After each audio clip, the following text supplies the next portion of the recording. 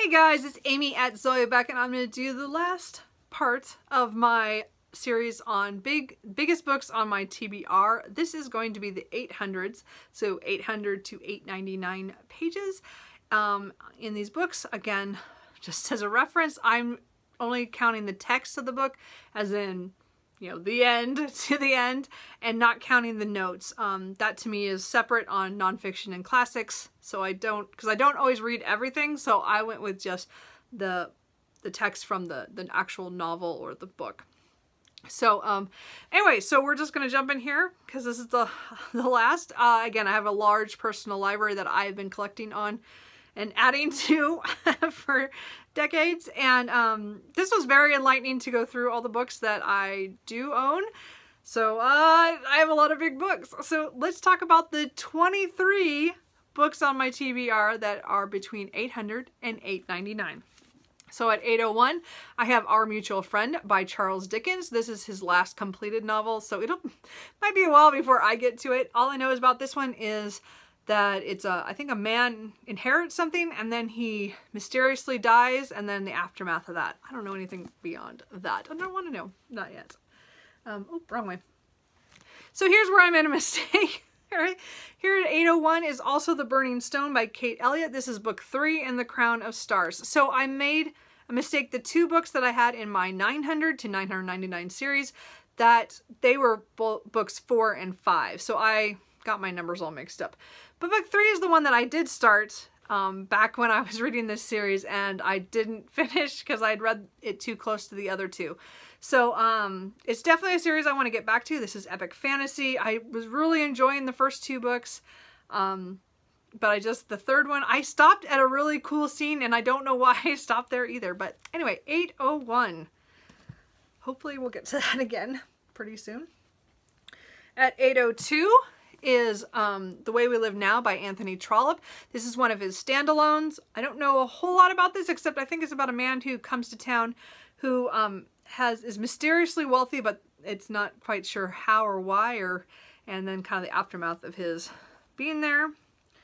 Then we have 807, which is Alexander Dumas's The Red Sphinx. I want to say Phoenix every time. So The Red Sphinx by Alexander Dumas. This is translated from the French by Lawrence Ellsworth. So this book was the book that he was publishing as he passed away, so it is, I don't believe it's complete, but it's supposed to be a direct sequel to the Three Musketeers. I am reading the D'Artagnan romances, which was written in order, but there's this gap between the first book and the second book in theirs, and this is supposed to take place after Three Musketeers, before 20 years after. So I do want to read this just to see what happens, but at 807, it's going to be a while before I get there because I got to read the other books, the 3 books in front of that. That's why I haven't got to that one yet. Oh, whoops, sorry, I flipped this. At 817 is Anna Karenina by Leo Tolstoy. This is translated from the Russian by Richard Pevere and Larissa Voloronsky. So this is, again, a Russian classic. I'm hoping it'll be easier for me to get into that War and Peace, since I've already failed once at that and I want to try it again. But I've heard really good things about this. And again, Russian classic. At 817.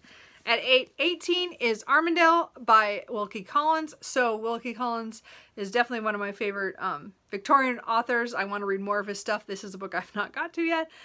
This is about 2 men who have the same name, but they're not ever supposed to meet. But when they do, there's also some kind of woman who is kind of villainish. I'm not sure what's going on, but sensational novel. Should be fun. Then we have 823 is He Knew He Was Right by Anthony Trollope, another standalone. I'm not sure what this one's about, except that I think some guy thinks his wife is cheating on him, and I'm not sure what lengths he goes to prove that or not. I'm not sure. I hear it's good, but anyway, that's 823. And then we have a nonfiction, A People's Tragedy. I think this is my only, yeah, this is the only nonfiction I have in this group. So A People's Tragedy, The Russian Revolution, 1891 to 1924, is by Orlando Figes. Again, at, what did I say, 824 pages. So this is one I got from Shannon Goforth, so I'm looking forward to getting to this nonfiction and diving into it. Anyway, so 8:24. It'll take me a while.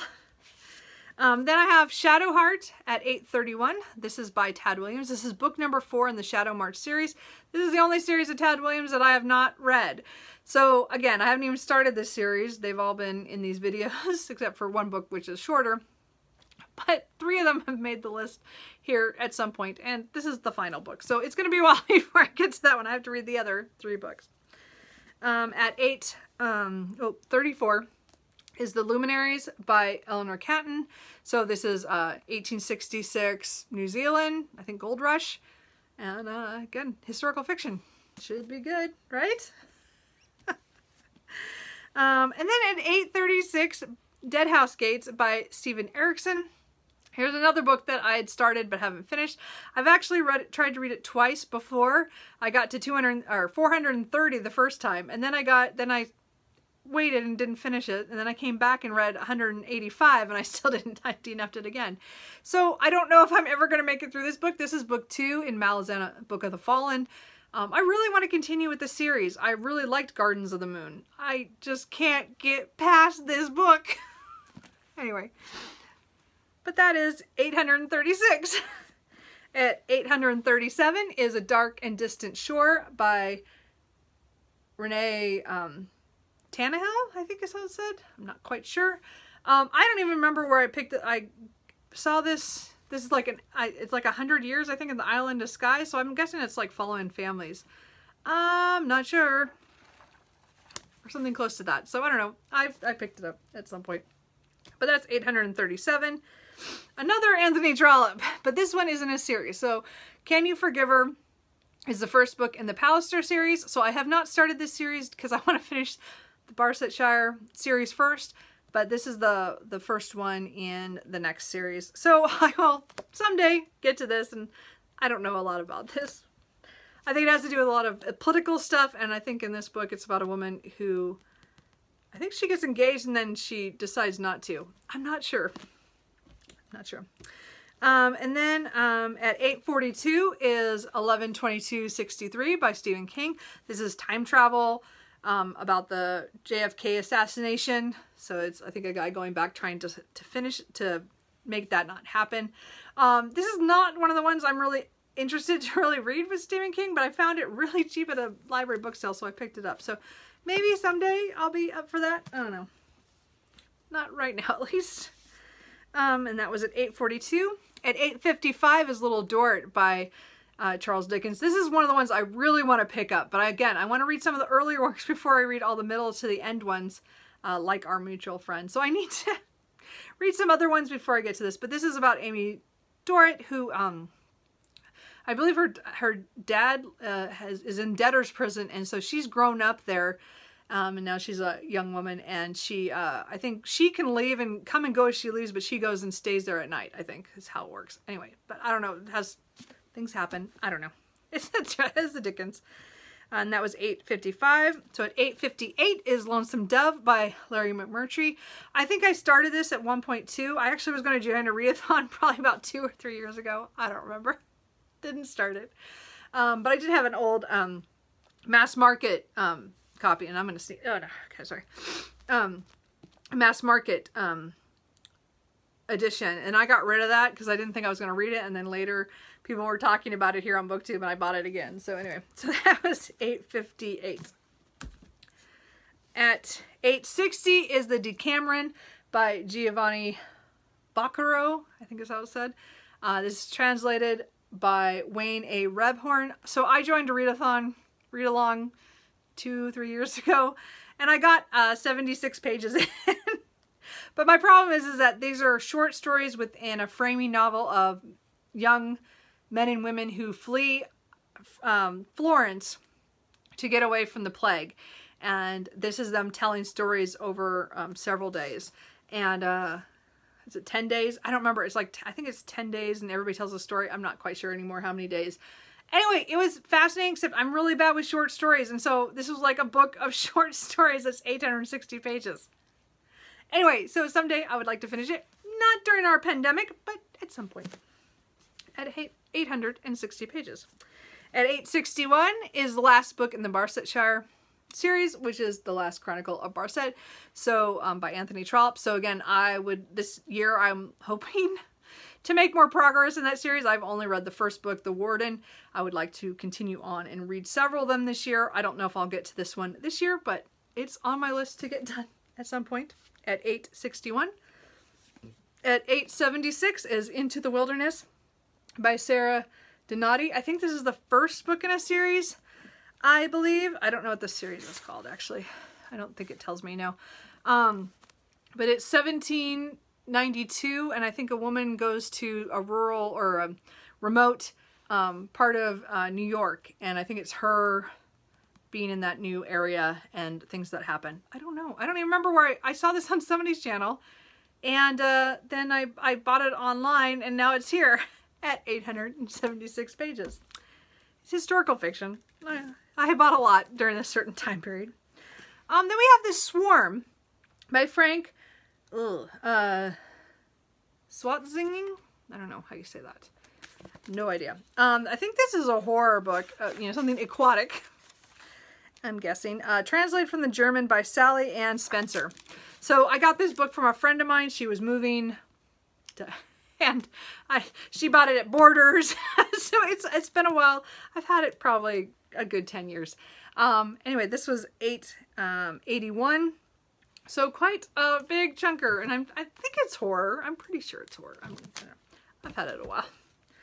Another 881 is Life and Fate by Vasily Grossman, which is translated from the Russian by Robert Chandler. So this was a book that's that goes with the Stalingrad that I had in another video. Again, this is an early glimpse of my Christmas present to myself, because I'm hoping to read this series. So anyway, but this is Life and Fate, and it's at 881. And again, it's 1941, you know, Russia. So I think it's definitely about war, about the World War II. And then at 882 is David Copperfield by Charles Dickens.